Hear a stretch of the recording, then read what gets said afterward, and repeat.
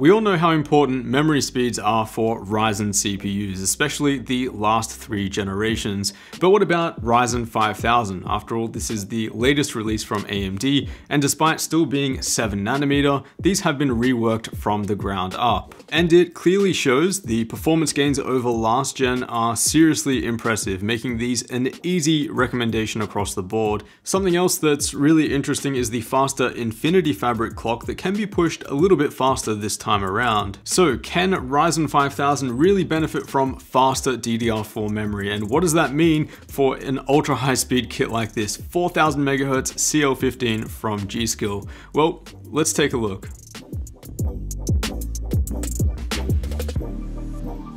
Now, the memory kit that I've used across all CPU reviews for quite a while now has been this kit right here, 32GB, 3200 MHz with pretty low latencies. So if you are new to PC building, just note that the latencies of the kit are just as important as the frequency itself. And sure, I could have used a 4000 MHz kit to compare the 5900X and 10900K to begin with, but what happens when I need to test the Ryzen 5 2600 or a 3300X? Good luck pairing those CPUs with a really high-speed kit like this. Motherboard choice is equally as important, and although high-speed RAM compatibility has improved along with the generations of Ryzen processors, it's definitely something that you'll still need to check with a super high-speed kit. I'm using the X570 Creation from MSI, which I found to be one of the more reliable and predictable AM4 boards to test with, and this handled the 4000 MHz kit without a struggle. But to actually get our Ryzen CPU to run properly with a memory kit faster than 3600 MHz, we need to overclock the Infinity Fabric. As an oversimplified explanation, this is the high-speed link between the major components of a Ryzen CPU, and by default it's synced directly to your memory speed. So for example, if you have a dual-channel 3200 MHz memory kit, your Infinity Fabric speed, also known as F-clock, will be 1600 MHz. What's new with Ryzen 5000 CPUs is that they have an F-clock that can be pushed up to 2000 MHz, which now allows us to run a super fast 4000 MHz memory kit.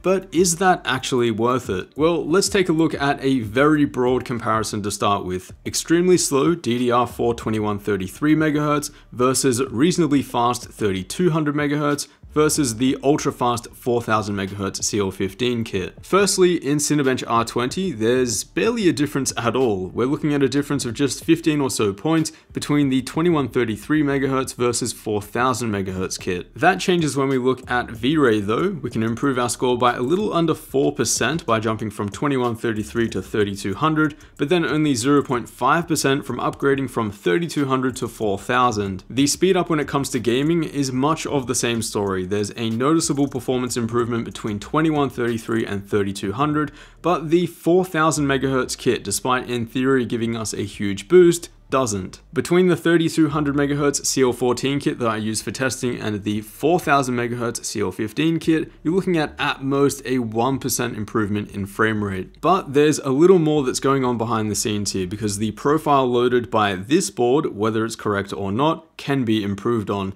Specifically the memory timings and sub-timings, which can be tightened up significantly. For example, lowering the TRFC value from 700 down to 260, this alone provided more benefit from the jump in frequency alone from 3200 to 4000, although we are still talking about performance gains of barely 1%. And by tightening up a few more timings, dropping TRAS from 36 to 34 and TRC from 90 to 50, we get potentially another 1% depending on the game or application. At this point though, there really is such minimal benefit for the amount of time invested, and don't forget that every time you tweak or change one of these settings, you're introducing potential instability to your system. I think we'd all agree that it's just not worth your games crashing for that extra 1 FPS. So Ryzen 5000 CPUs don't seem to be any more memory speed sensitive than previous Ryzen generations, and you can probably get most of your performance gains out of a 3200 or 3600 MHz kit. And the fact that you can now push the fabric clock up to 2000 MHz is